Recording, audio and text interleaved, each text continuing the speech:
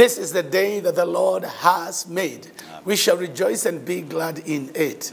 Once again, it is Wednesday night when we come right into your home with open talk. You talk or I talk. Who hear who? And we hear one another and we move on. Now, Open Talk is a program that comes to you every Wednesday night, and it is founded on the Word of God. Our foundation is the Word of God. And we bring in guests who will come and give us their story and tell us openly how they got to where they are. The aim is that you may receive something out of the lives or the nuggets that He will give to us. You will receive something that will lift you up. Your heart will encourage you. Open talk, you may get a rebuke, you may get a correction, you will get an encouragement, may even get a prophetic word, you may even get a directional word, whatever it is. But I want to say thank you so very much for tuning on tonight on the One Accord Television. This is your pastor and your friend for a long time, Bishop Mark Karaoke, coming to you through Open Talk. We have brought in several guests, and they have been a blessing to us. And I pray that even tonight you will be blessed, because we have yet another guest.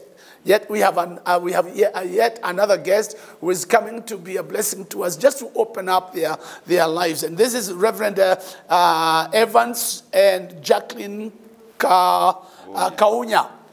Kaunya is not just another name. It's a powerful name. Reverend Evans and Jackline Kaunya are senior pastors in Deliverance Church Murera. And they are doing a tremendous job. They're doing a tremendous job. I happened to pass there last week, and I saw it, and I saw the building they put up. It's been there for quite some time, and the work they are doing. And I thought, these are people who could be a blessing to you. So, if you're a business person, if you're a pastor, if you're a businesswoman, whatever you are doing, you will be blessed by their story. I want us to welcome Reverend Evans and Jackline. Welcome to Open Talk. Would you want to say jumbo to the people? Yes. I'm grateful, sir, to come. And I'm grateful to be here today to share our story and what God has done. Wherever you are, wherever you're watching us from, we welcome you to hear our story. Hope we shall inspire you and make your life better by our story. Thank you. Thank you so much. Say something. Yes, Jackline, would you want to say jumbo to the people? I'm blessed to be here, and I'm happy.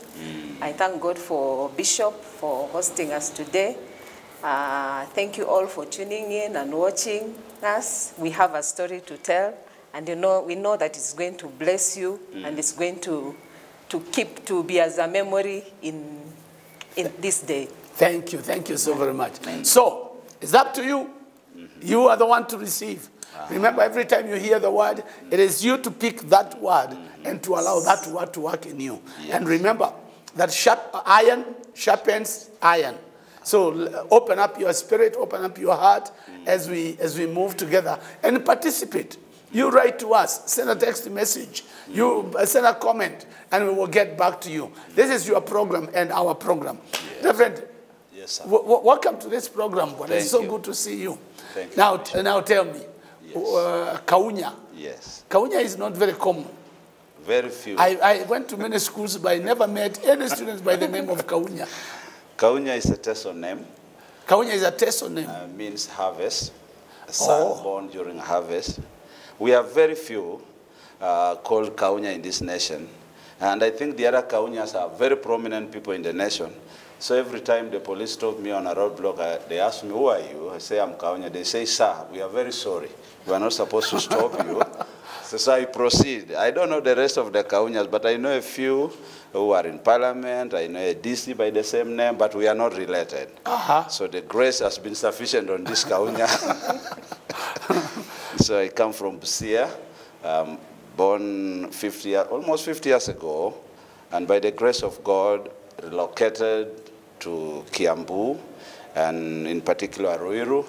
That's where we minister at a place called Kimbo, and our church is Deliverance Church Murera. Okay. Now tell me, Kaunya, you were born in Busia. Yes. How many are you in your family? We were born in a family of 3. It's unfortunate my brother went to be with the Lord. We are now 2. And what did your parents do? My parents were farmers all their lives. My mom has gone to be with the Lord. My father is still alive. So they have been farmers all their lives. Okay. Yes. Farmland is just good land in Busia. You come down there, crops are doing well. People take care of a few animals. We are nomads. We're like the Maasai and the other nomadic people of Kenya. Okay. Yes. And Jacqueline, Yes, sir. tell us, where were you born? I was born in Taita Taveta, Wundanyi County, almost 50 years ago. My parents were teachers in 2 different schools. We were 8 in the family. Okay, 3 brothers and 5 sisters. And that is where I went to school, and both primary school and secondary school. And here I am. Wow. Yes. You were born in Taita Taveta? Taita Which Taveta. part of Taita Taveta? Wundanyi. Wundanyi? Wundanyi. Ndabida? Yes. Ai, Bwana Okaso? Amen. Chapcha sana. Na boirwa putu. Amen. Na mneka Bwana Nguma. Amen. Kwa kunkira. Chapcha Na sana. bangu wa Marco. Amen. Dafuma Mbololo. Amen. Amen. That's nice. So those of you who thought I didn't know any other language other than Swahili, at least you have known there's another language Yes. that I know. Thank you so very much. You know, during open talk, Yes. we want to see the hand of God upon your life. Yes. We want to know where you were born and how you grew up. Were you brought up as a Christian, or how was it? Tell us about your background. My background is a little bit hard. I came from a family where people didn't go to church. My parents didn't go to church. My grandparents didn't go to church. And I had a desire to go to church. I remember going to the Anglican church when I was a small kid. Every day they had to do the drum thing to awaken the village to go to church, or do a bell so everybody will wake up and go to church. And all my life, I think church was in me, that I went to church. I was dedicated as a child in the Anglican church. Later on, Pentecostalism came to our villages in the 80s. It's the first time we had people who were clapping and shouting. The village had been quiet, but wherever I went to school, there was Christianity coming now in a different manner. Then I joined the Free Pentecost Church, and we clapped a lot. And I enjoyed the clapping, but still I went to my Anglican church because I had an attachment. Having been born in a poor family, things were not easy for us. And I remember every time the bishop came, I always admired the bishop. He had so many clothes on him, and we walked naked in the village. So one thing that just attracted me to church is the way the priest dressed, the way the bishop dressed. That thing made my heart. Later on, as a kid, I gave my life to Christ. It's now over 39 years in my walk with the Lord. And I wouldn't say I regret. That's the best thing that ever happened to me. Having been brought up in villages where there was witchcraft, there were issues with traditions, I separated myself to serve God. Then when I came to town, I made sure I went to a Pentecostal church. And I've been to church all my life. I even got married in church. So my life has been in church. The only time I left church in 2004 to go and work for USID. Because I was also trying to look for a way to make life. And I worked for USID for 2 years, and they sacked me without notice. They sacked me and wrote me a good recommendation letter. They said, if you need a good man to employ, this is a good man. And I wondered, how sack a good man? I had stolen nobody's nothing, and life was good, but I was just sacked. And I went back to church again. And I've remained in church. I'm not going back to USID anymore. I've remained in church. This is now my line. I think God wanted me on this path. And I'm grateful. I found my footing in church, brought my children up in church, lived as a Christian all my life. And I thank God. I thank God. The grace. You were brought up in Busia. Yes. So how did you end up in Nairobi? Well, looking for life. looking for life. Nairobi is the city of choice. Yes. Of course, after school, you need to come to Nairobi to look for kibarua, see that your life moves on, change your story a little bit. So I had to come to Nairobi. There was no doubt in my mind. Nairobi was the destination of my life. And when I came here almost 30 years ago, I was coming to make it. There was no way out for me anymore. I had to come.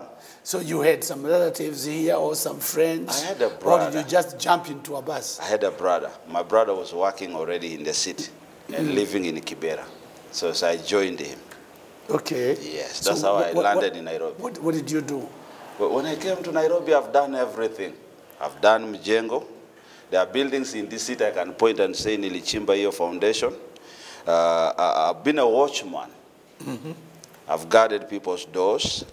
What else did I do? I've sold medicine for a medical company in this city. What else did I do? I think from Medicine Kenya Limited, I went back to church. Bishop got caught of me and took me back to church. And I began to work in church as a church guard, not a preacher.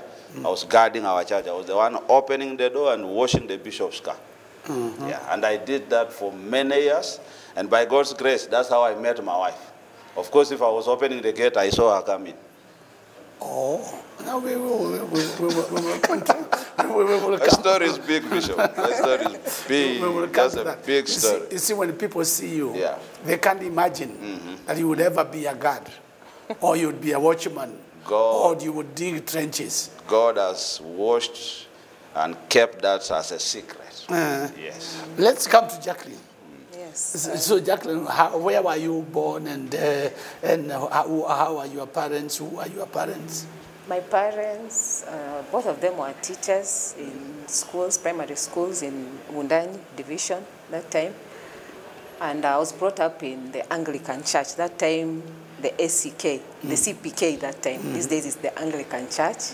I remember back then, my father was a teacher, yes. He was a headmaster in school, but he used to drink so much.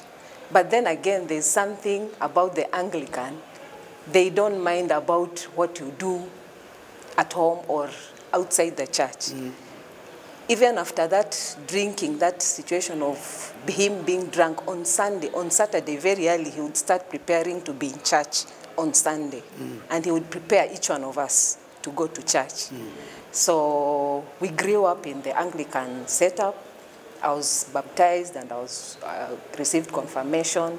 But now in school, in secondary school, I desired to go back to go to the Pentecostal side.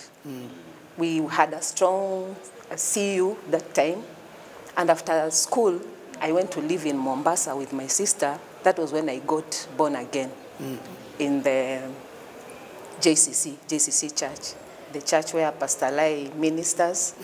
I received Jesus, and I began to walk faithfully with the Lord and serving him there, even in the humble, those humble ministries, and that is where I came from. Okay. Wow, that is quite something. So how did you end up in Nairobi? Okay, in Mombasa, I worked for a few farms. I started working immediately after school, from 4 that time. I worked in a curio shop in Mombasa, but then it was not the kind of job I would say was fulfilling, because that is not what I desired to do.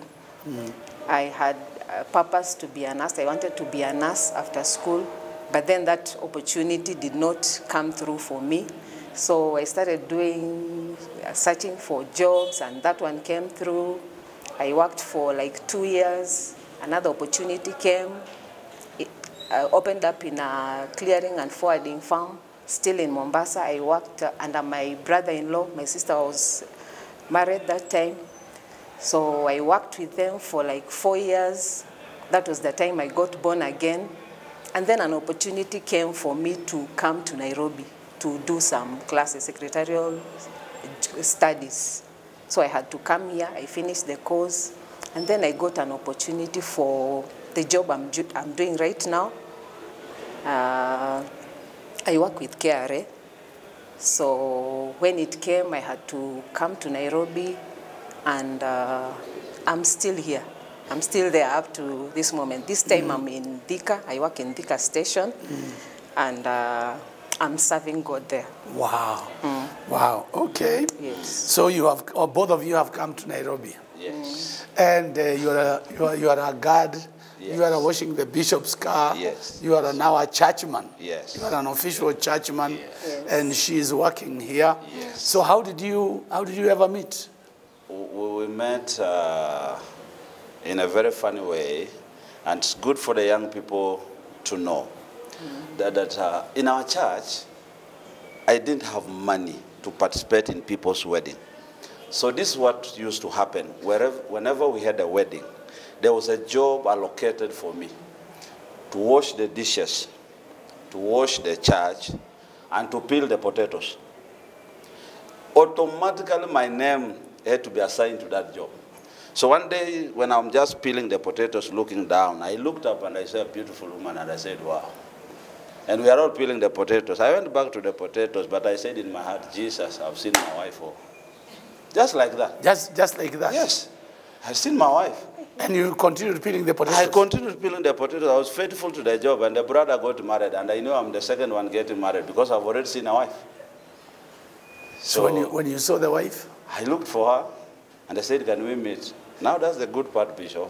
You told her that same day? No. I need to be careful, Bishop. At least I need to shower. I don't need to look like the potatoes. That's what we want to hear. I need to look like the potatoes. At least a Sunday afternoon. After church, I said, sister, can we talk one of these days? She said yes. So we agreed where we were to meet. We were living by then in Kangemi. There was a small restaurant. I said, this is the best and perfect place. So I asked Bishop to bless me with 100 bob. And there was something very important I wanted to do with the money, which I did not disclose. In fact, that day I washed his car very well. He had to be generous. He gave me the 100 shillings. So the 100 shillings was enough. I remember it was a Thursday. We didn't have phones. So I had to be there early to check the environment if things are still okay. So I booked a seat where I sat and waited for her when she came. I made sure she ordered first. I knew the menu. 100 was still a lot. So she had to order. If she orders up to 80, I'm still very comfortable. So she ordered, then I ordered myself a cup of tea. And we had a good conversation. And I posed the question, I love you, my sister, I want to marry you. And of course, there's the waiting season of 2 weeks. And as we waited for 2 weeks, Bishop had to come again and aid me out and give me another 100 bob for this other date. How did you get the second 100 bob? Just direct from my boss. Make sure his books are in place, make sure his clothes from White Rose are ready, make sure the car is very clean and sparkling, so that when I go for the question, bail me out, he will not refuse. And Bishop loved me. I'll tell you part of the story that Bishop did a good job on me. By the time I was coming to church, I was not the man you see today. Bishop had to deal with the issues of faithfulness. I'd never touched money. Sometimes he could send me for soda. I remember sodas were 7 shillings and 50 cents, and I could not return 2 shillings and 50 cents. And that evening, I would not be allowed to be the interpreter to the bishop because I've stolen 2 shillings. And that punishment will go for 6 months. And to a preacher, being told to sit down for 6 months, better somebody canes you today and that is done, and then you're back to the pulpit. So Bishop had to work on the issues of faithfulness, deal with me until he reached a point he could trust me. Even today, if we meet and he gives me $1 million, he knows I will take care of a mission. Because one time I was his organizing secretary and I did a lot of things with the money and I accounted for the money. I will tell you how I began to return the change. But for today, let's talk about her. So that day, Bishop gave me 100 shillings. And as usual, there is no phone. We had communicated, we are meeting in our special small cave again. I went back. To your surprise, Bishop, the cave was closed. When you went? When I went. This is the second trip now? Second one, and I'm coming for the answer, if you are getting married or not. This place is closed. Now, I don't know if I have to go back to church or I have to wait. So I waited.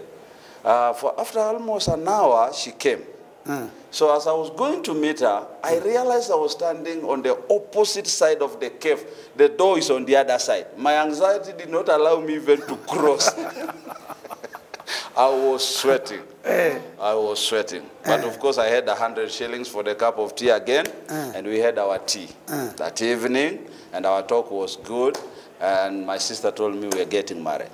Wow. And that is the best news I ever received. And now I had to pass that information to my family. I had to begin to plan to take her to my family. Now, before you take her to your family, yes. So Jackline, you have been invited for a cup of tea.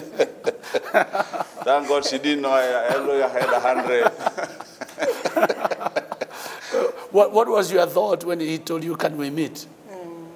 Okay, I was willing that time. I was so much willing because I was really trusting God now for a partner in marriage.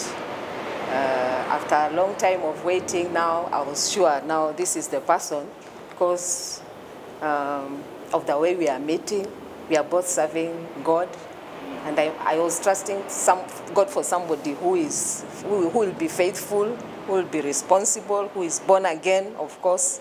That was what I was trusting God for. So I knew here I was in the right place. Yes. So I faithfully went there, and we sat together, we spoke, and we began to look for the way forward. Why did you give him 2 weeks? Why did you tell him to wait for 2 weeks? Because now the longest period in his life.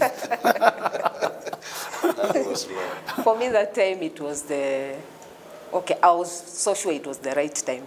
Okay. And I didn't want to maybe waste more time telling him to wait for 6 months or more. Yeah, for me it was the right time. Wow. Okay. Now she has, that was the first meeting. That was the second meeting. The second meeting when the cave seems to have been shut and it's not shut. Yes. That's when you came and you said, yeah. You told him yes. Yes. Okay. So you have started the process. That was the better part of it, Bishop. And looking back, I think my faith, I'm strong in faith, Bishop. I remember 2019, we were in Umoja, and we were commissioning the year. I'm among the people who gave a testimony. And Mom Joyce commented on my faith. 2019, the devil began to play around with my health, and I stood my ground and told the devil it doesn't work like that. So I've always believed God, even where there is no door, God can make a door.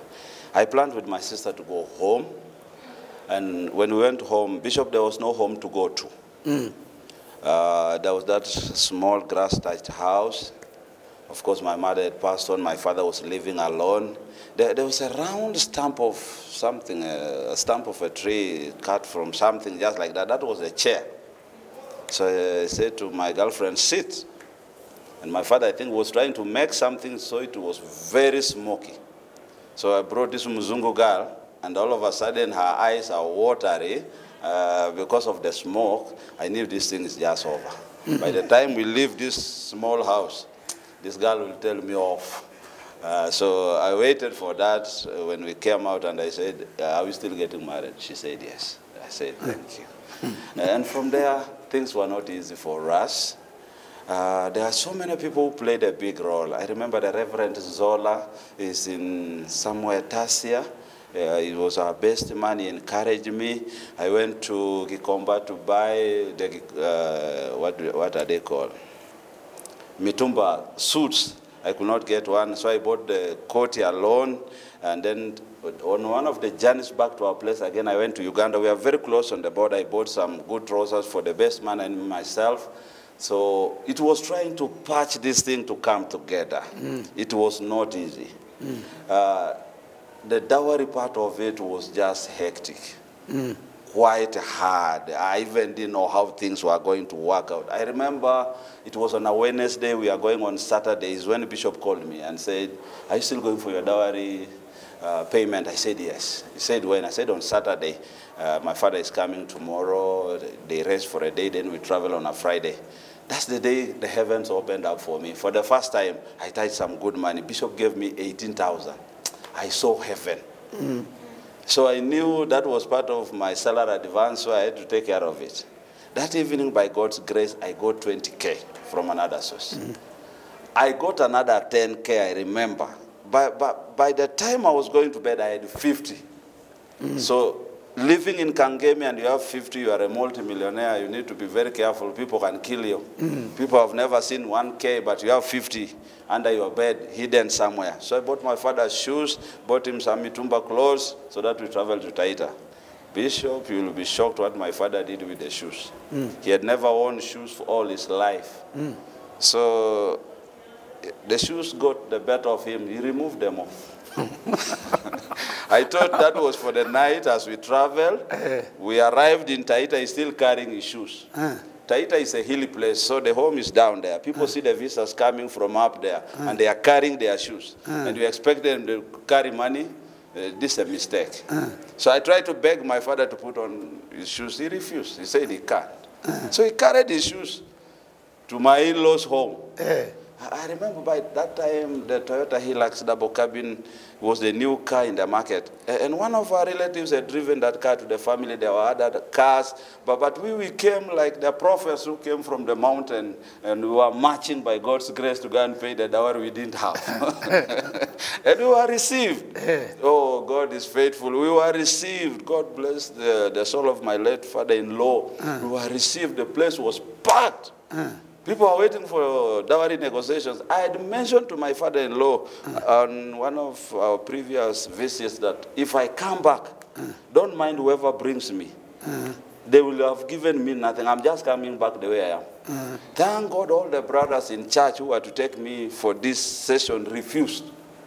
Even the brother who had the car refused to give us a ride, and we had the fuel. On the, I think the last minute promise, he broke his promise. So we just traveled, my wife, myself, my father, and my uncle. So we arrived in Taita to pay dowry. Things got bad for us.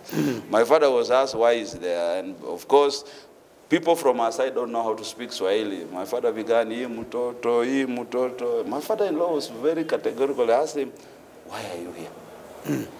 And to my father, that was a good question. And before he answered, he was asked another question. "Did you see my daughter in your home?" He said, "Yes." "Did you receive her?" "Yes." Even if you have nothing, cool down. A marriage is going to take place.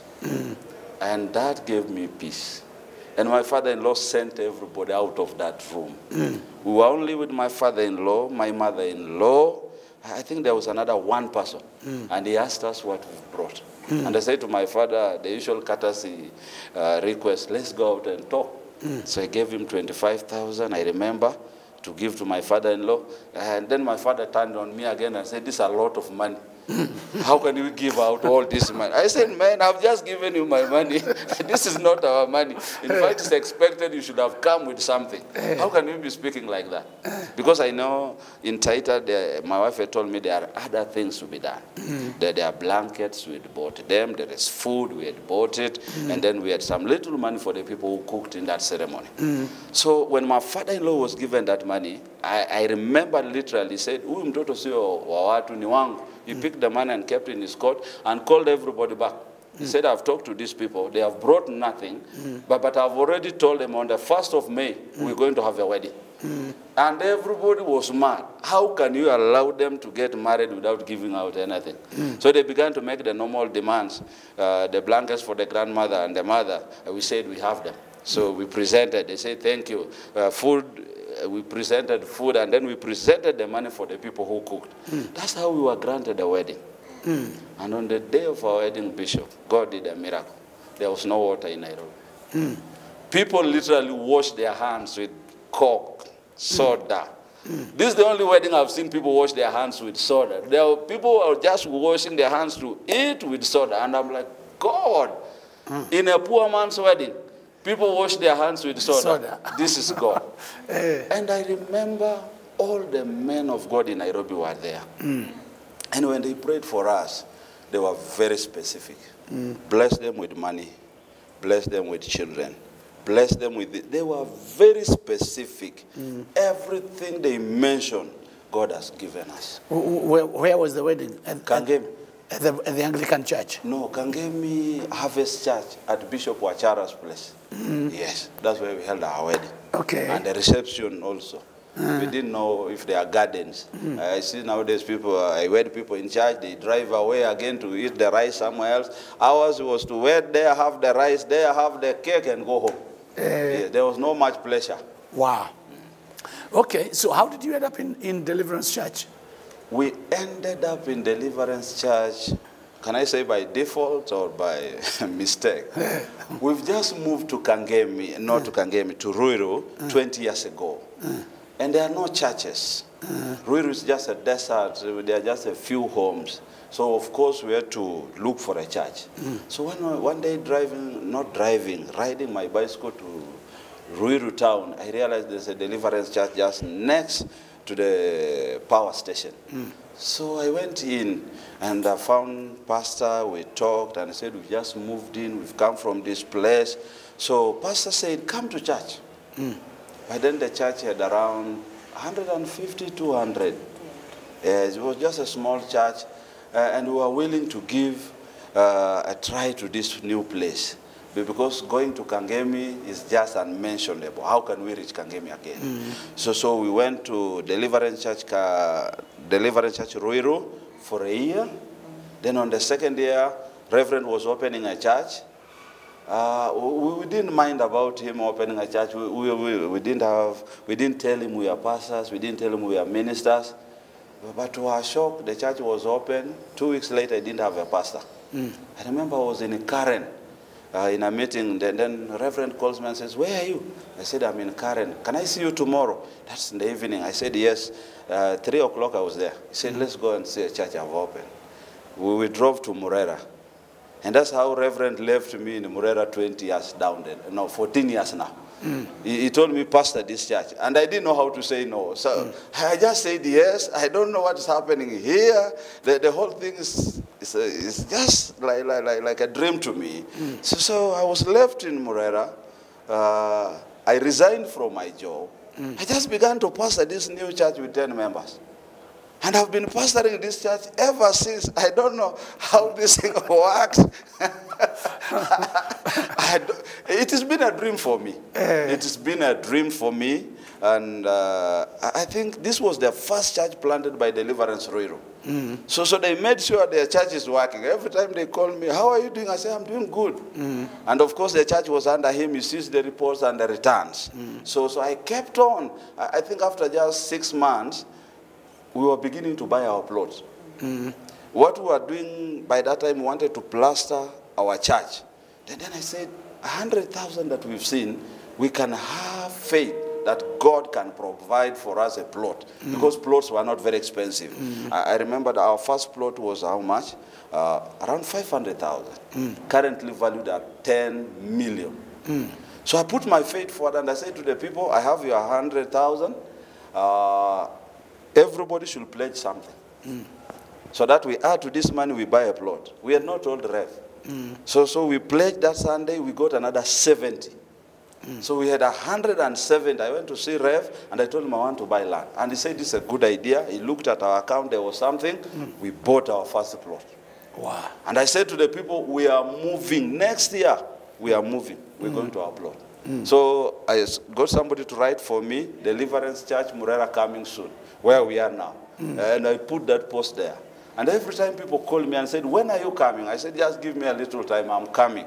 And by God's grace, we built the Sunday school. So the people said, your church is too small. I said, we're beginning from there. They didn't know that's our Sunday school. So the following week, following month, we demolished our church, did a Mabati church, 50 by 30. We were ready to move. And we called our overseer now. He came, commissioned us, and we've been there. And we're doing good. We bought another piece of land. I think the land now for the church is valued at around 20 million, plus the buildings. Our value is good. Our value is good. Yes. Wow. That is quite something. You were dropped and you were told you pastor this church. Pastor this church. And you just... No interview for the job, no conditions and no terms. So how did you feel when he came and told you, I am now pastoring? I have now been told to pastor church. Okay, it came as a big surprise to me because it's something we didn't expect. Okay, for him, I don't know, because he's been serving in the ministry, even though not as a pastor, he had that background. But for me, It was a big surprise. Here I am. I'm totally new to ministry.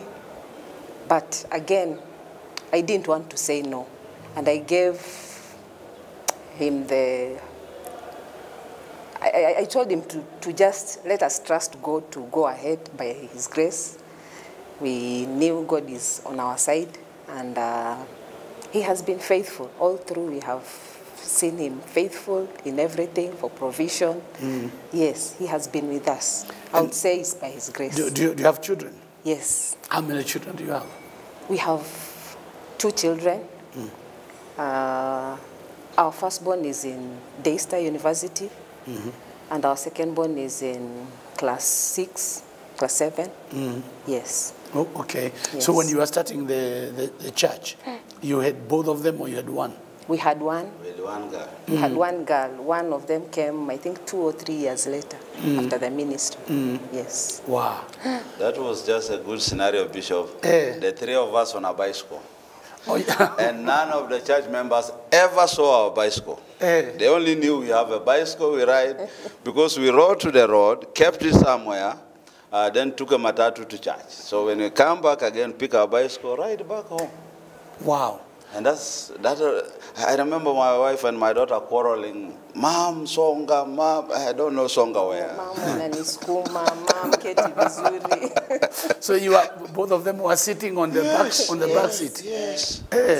Of the bicycle. Yes. And you were there. Sweating. Umevaa tie, you are sweating. By the time you get to church, you're just wet. It's not anointing, it is sweat. But God was faithful. And we kept on preaching. Wow. And we kept on preaching. And I remember in Catalonia one evening, I was praying, and the pastor was praying for a car. And I was the one interpreting for him. He said he needs a big car. I said, God, anything that moves. It will really solve my situation. I wish I had prayed for a bigger thing that day. The grace was sufficient. Because 2 weeks later, I had my first car. And you saw my car in Nakuru. I remember you were at the Anglican guest house. You remember my white small car. One day you made a comment over it. You said, I see this man. He came here walking. Now he drives. I said, Bishop, you said right. Yes. That white car was the pride of our lives. Oh, I even woke up at 9 to look at it. I could just smile. And I could drive and put my hand outside and say, hallelujah. It was just a Toyota 100. It's not a powerful car, but was. Oh, Bishop. You are out of the bicycle. And not only the bicycle, the church work became easy for us. And I remember a man called me one day and said, it's not the car. It's the speed of the work that we've been added to. And I said, God, thank you. There were things we could not do. There were places we could delay going, waiting for a matatu here, waiting for a ride with somebody else. It was quite an issue for us. But when that car came, I think that's the most cherished car for us, Bishop. It doesn't matter what we'll drive in this world, how we shall fly. The memory we have of a car is the Toyota 100. KAN 5 something. Oh, that was our car. Nakuru became easy for us. Bishop, I don't know if you know, there are intrigues when we come to Nakuru. People don't give others lift. It doesn't matter the size of your bag and the beauty of your wife. People just drive off and leave you on the roadside waiting for a matatu. Is that so? Oh, Bishop. God help us. So when our white car came, we were in the class of men that drive. God has been good to us. God has been good to us. At least you are delivered. Praise God. We thank God. Amen. And how is the church? Church is doing well, Bishop. We've done well. By the time Corona came, we were doing 2 services. Okay. And the church was closed, and the church was reopened, and we were shocked. And the first Sunday, we were less than 50. Wow. That was a good shock for us, and we were like, where are the people? Where did they go to? Well, of course, it didn't shock us as much, because during Corona, Bishop, things have not been easy. And I said to a fellow pastor, if you've not resigned by now, you have a calling. Because many pastors we know have left church. And during Corona, I realized members are very keen on even their giving. We decided to do the pay bill numbers. People were not sending the money. There was no money in the bank. But they called me every night and said, the children are sleeping hungry. The money we give every Sunday, since you keep, why don't you do something? So we decided to buy food. We decided to buy milk for the children. We decided to pay accommodation for the people. Whatever we could do to salvage the situation. Things have not been easy. But the grace has kept us. And people began to come up and new members began to come to church.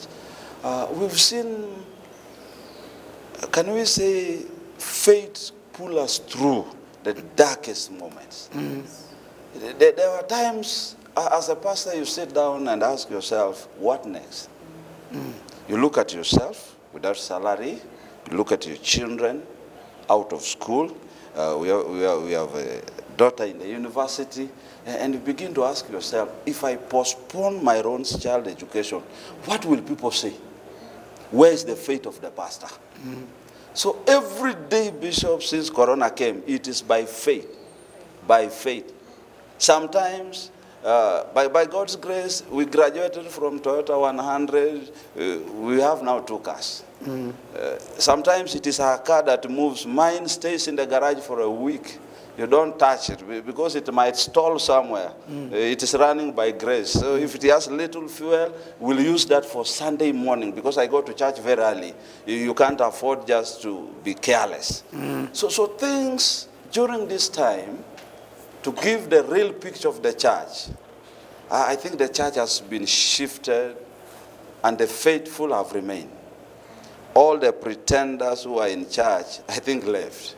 Both the minister and the faithful have left. The people who have remained in church are those who say, my hope is in the Lord, and my salvation comes only from God. And waking up to go to preach on Sunday needs now wisdom. Because you can mention some things and people say, Pastor, you're not serious. What did you say?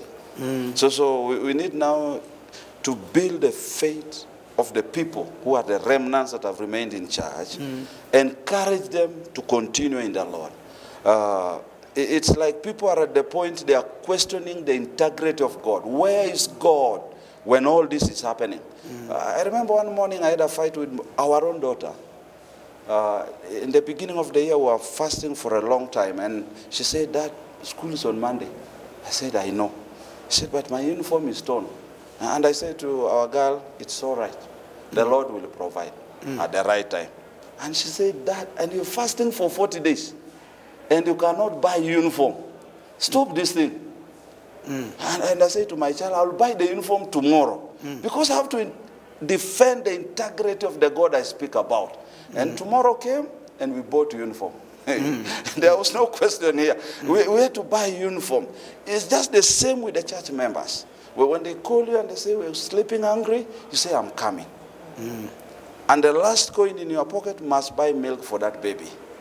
So this time round, it has not been to the congregation. It has been to the pastor. Let the provision come from him. And the members know very well, all the money we've given to pastor, he's not been using our money. He has kept the money. So it's a lot of money. So pastor has the money. So always when I pray, I tell God, in abundance, provide, Father. Because your children know I have it in abundance. There shall be no shame. So that when people come, there is rice, there is hunger, there is milk, there is sugar. We had to provide. And we kept on looking at you on TV, and we saw you with the paper bags, and we kept on saying, I wish an angel of the Lord appeared to Bishop. Some of those paper bags came this way. The need is so much on this side. And when you mentioned you are supporting pastors, we felt it. We felt it. Fellow pastors call you and they say, don't mind about us. Just something for the baby. We are used to this situation. So the state of the church, Bishop, I think it's by faith. And if it was not the Lord that was on our side, our testimony could be otherwise. Wow. It has not been easy in the last 2 years, but the testimonies are tremendous. Yes. Just the testimonies to give over this season during Corona are just many. And since we came to Murera, we've even resurrected a dead body in our church. Tell us about that. A lady who's not a member of our church, her son died on her on a Sunday, and she decided not to carry the body to the morgue. And she brought a dead son to church. And I remember the fence you saw was not there. Our church was just open, you can approach from anywhere. Thank God now it is fenced. When so many dead people are brought, they will have to wait at the gate. So she just walked, and everybody was scampering for safety. And I asked, what's the commotion for? And I had one brother say, I don't eat sadaka here. Here is the pastor. And I was wondering, why are they pointing at me? And the lady brought a dead son and gave me a dead son. And I looked at the boy, he was dead. Was that on a Sunday? Or? On Sunday. We just had our Holy Communion. I'm just good. My spirit is up. I just want to have a cup of tea and go home. Here is the situation. A dead body. I've never prayed for another one. So I carried the boy. I had a small office. I sat on my chair with a dead body. I told them to close the door from outside. Whatever happens inside, I also don't know. Just close from outside in case you can open. So I stayed. After 5 minutes, I got a revelation, and Jesus called the dead. And faith came over me. I said to the dead man, arise. That's all I did, arise. And the boy came back to life. Hey, wow. You could hear me now pray. Or pretending to pray. Faith came back on me. I said, open the door. The Lord has done it. And I said to the boy, do you want some juice? We had a lot of the remainder of the whole communion juice. I gave him a glass. Oh, he took it quickly. I said, these dead ones can take more. I gave him with a full jug, and he continued until he regained his strength. I said, call the mother. The mother comes in, sees a live boy, and he wants to die on me. I said, if you fall down, you will die for real. This one was resurrected by the grace, not me. I don't have a resurrection ministry. I've never resurrected another one. But by God's grace, this one came back to life. Please, somebody hold that lady. Let her not fall down. I gave her back her son. Do you know what, Bishop? After a month or two, I resurrected another man at Barclays. I'm in the bank. I'm just queuing. And the rich man falls down and dies on us. I said, he's too rich to die. I went straight on him and I said, arise. And he came back to life. He chased us in the bank. When people come back, no wonder Jesus prayed for another one twice. They had to get hold of him. I prayed for him again. It's when sanity came upon him. Wow. I had one sister scampering for her safety, crying, Jesus, Jesus, she's going downstairs. We were at the premier side of the bank, and this sister is disappearing. This is, you are in the bank? Yes. And the man just falls? Falls and dies. And you know now I have an experience. One resurrected. This one is so simple. I resurrected the man. The bank was packed. I was served first. They said, serve pastor first. I said, hallelujah. So every time I go to Barclays, they know I'm a miracle worker. But the only thing they did, they demolished our branch. Now it has what? I see a supermarket. I see the Naiva supermarket on Moy Avenue, where Barclays used to be. But that's the place, upstairs. In the name of Jesus, and he came back to life. I said, this thing works. It's only that we don't believe. So we have seen miracles, Bishop. That building you see over there, not us. The hand of God. The hand of God. I remember one Sunday telling people, our small church, we must demolish. And we build another one. And the brother who never gives stood and said, let's not build another Mabat church. Let's do a block church. And he never gives a coin. And he's now the one prophesying. So we put together what we had. We began with one wall, Bishop. Then on a Sunday, by God's grace, a church member did another wall. That Sunday, my wife seated there, took a loan to do another wall. So we had a wall, ring of a wall around our church, surrounding the Mabati church. Then it rained. There was a lake in that church, Bishop. You could not believe the water I saw that Sunday. So I told the people, it's simple.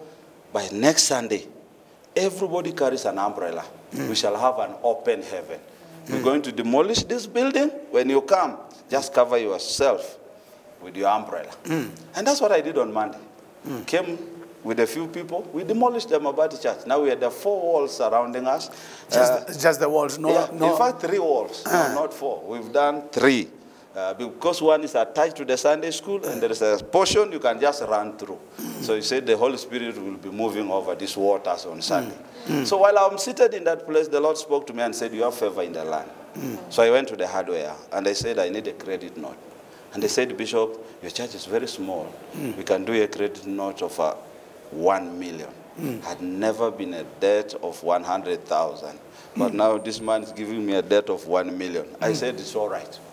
We began to carry everything we needed. Bishop, by Friday, we had roofed that church the way it is.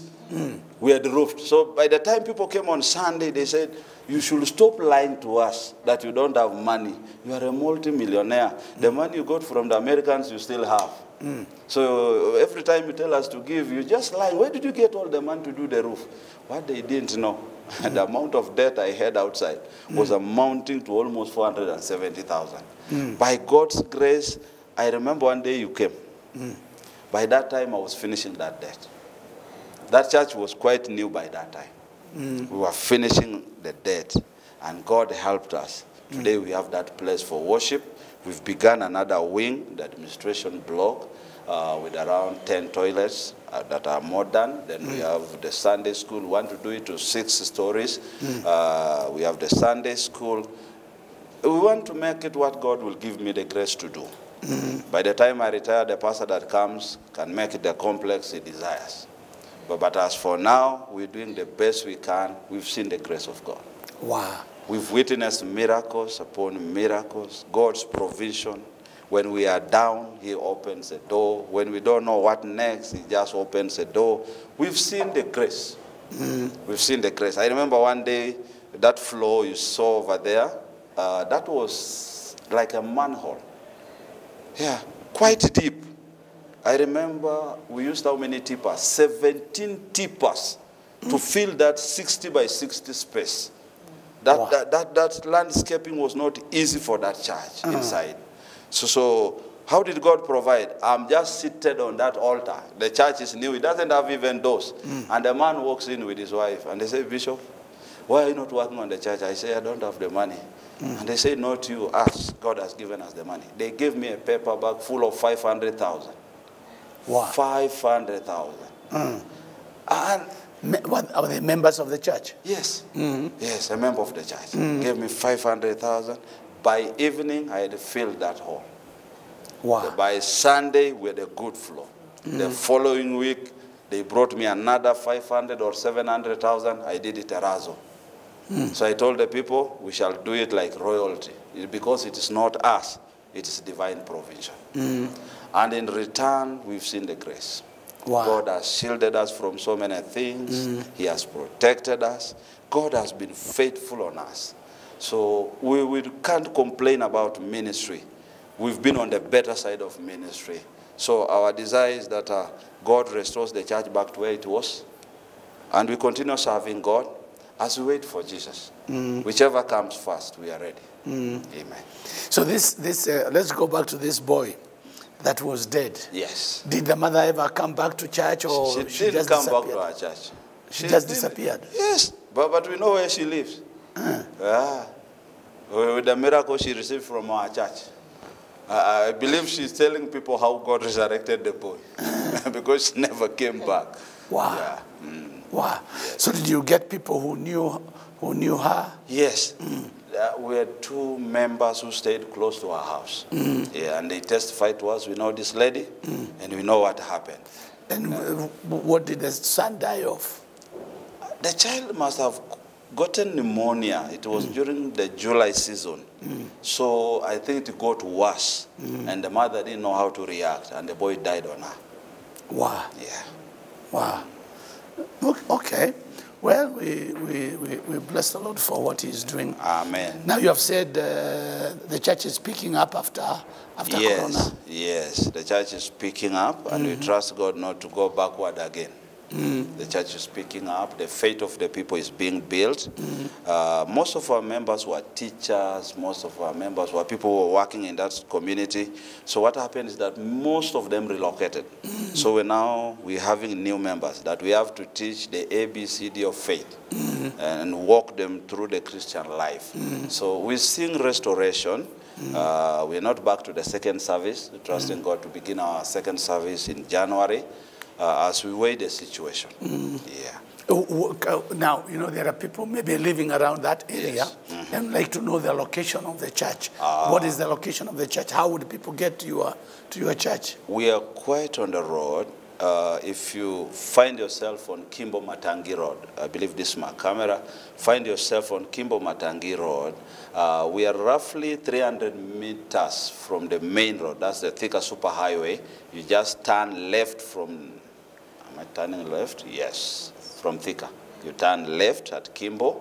You drive for 3 minutes, 4 minutes, you are already at Deliverance Church Murera.